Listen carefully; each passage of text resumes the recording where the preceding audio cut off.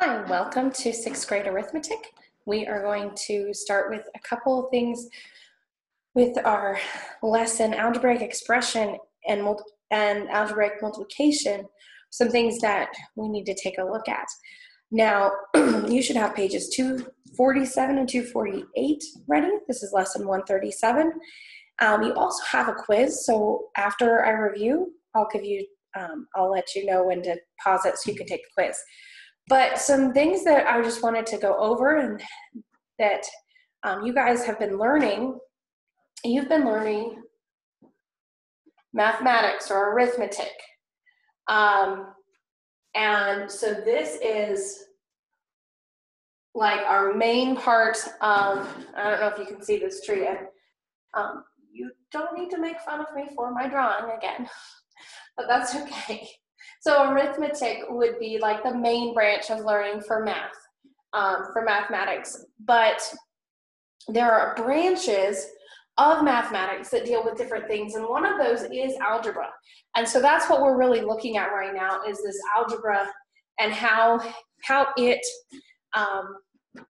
affects what you've already learned. So really, it's a continuation of arithmetic. It's a branch of mathematics that uses letters and other symbols to represent unknown numbers and applies arithmetical operations to them. Okay, so algebra is a shortcut method of expressing mathematical expressions.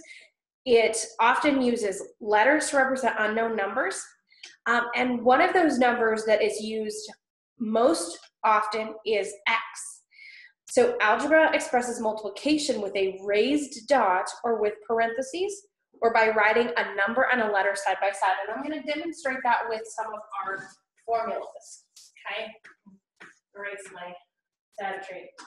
Okay, so our formula here is a equals pi times r squared. Okay, the quicker way to write that, and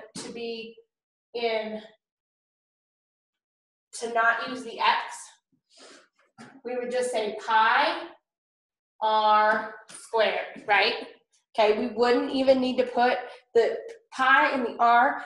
We're not going to mix them up as one number versus two numbers. If we had put 3.14 and the number that represents r, maybe it's 5, 3.145, then we would be mixing it up. But with letters, or you could have one letter and a number, that's okay, okay? So here, P equals 2 times L plus 2 times W. Remember, that's our rectangle or parallelogram. We're going to just say 2L plus 2W, okay? And we may have talked about this last year. I think we did a little bit, but it really helps to see it and to really put this into practice. So the other ways would be to use a raised dot. So if you have numbers, like if you were putting it out, 3.114 times 5 squared, right? You just put a raised dot, and that means multiplication. Or you could put them in parentheses. And you wouldn't need to put both of them in parentheses. You would only put one of them in parentheses, really, because that just shows that they're being multiplied, okay? That's what we do here, so that we square the whole fraction instead of just the top number. That parentheses helps us there, okay? So I'm going to do this problem on the board. You guys can do that one on your page, and then I'm going to let you take your quiz, and then we'll get back to looking at the rest of your paper, okay? So if this is 5/8 squared, we're going to multiply each of them by themselves. So 5 times 5, we would get 25. 8 times 8, what would we get? Okay, it would be 64. Okay? Now we're adding 7 to this fraction. Okay? Can this fraction be reduced?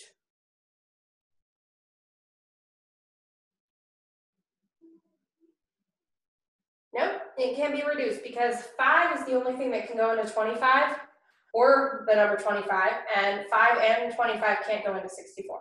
So this expression, the way we would write this number would be 7 and 25/64 would be how you would say that. So it would just be, just adding those together would just make this a whole number with this fraction, okay? Would be your answer. Okay, so sometimes you look at that and you think, well, it doesn't really make a whole lot of sense, but if you did the problem right, then just accept that that's the answer, okay? If you go back and you're like, well, I don't think I multiplied something right, then you should check that, and then you can see if you have the right answer. All right, you can pause the video, take your quiz, and when you come back, we will jump right into our page.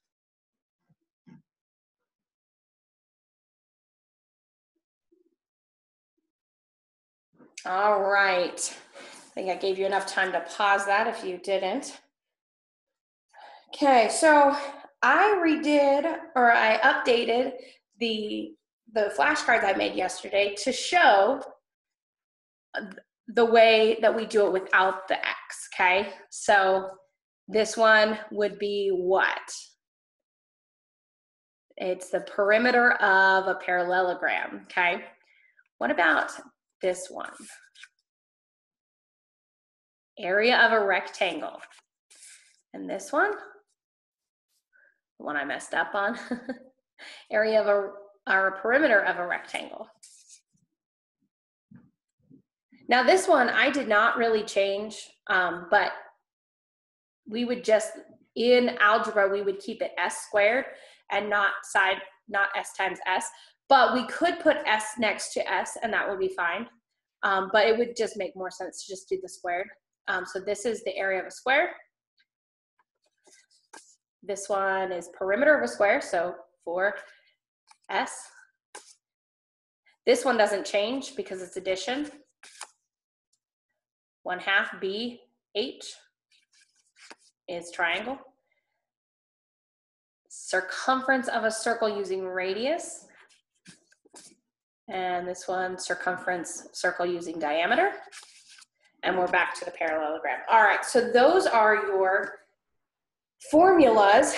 And so it actually has you rewriting the formulas in the first section without using the symbol X. So you can do those. And then there's the simplify section. Remember that the fraction bar indicates division. So if it does indicate division, now if you have one of those fractions like this that has it squared, don't do division, just square this first, and then it would just be a fraction. But you can just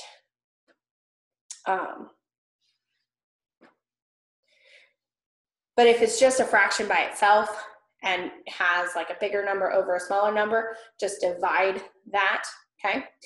And then in section 3 is finding the area of these and not writing the formula. So yes, I want the formula written out, and I want you to do A equals your formula, like I equals pi r squared, pi r squared.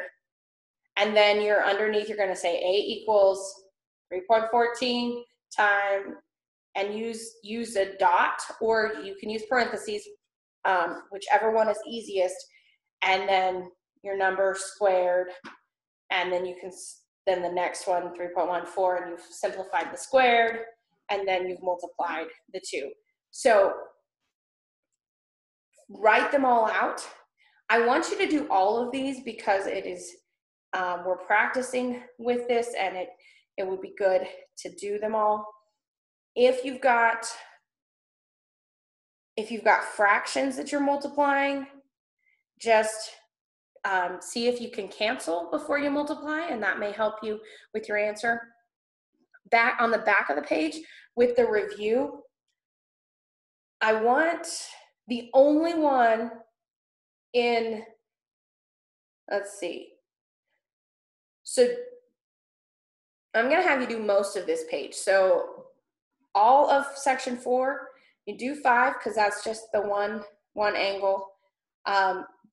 Section 6, you can pick one of the 2 to do. Section 7, it's a multiple, or it's a matching, so do all of those, and then pick 2 of the story problems to do, okay? So that is what I'm having you do today, and I hope you did well on your quiz and that you understand this, and if you have any questions, make sure to sorry about that, I accidentally paused it. I don't know what I missed out on there, so make sure that if you don't understand something that you let your parents know, and we will see you next time.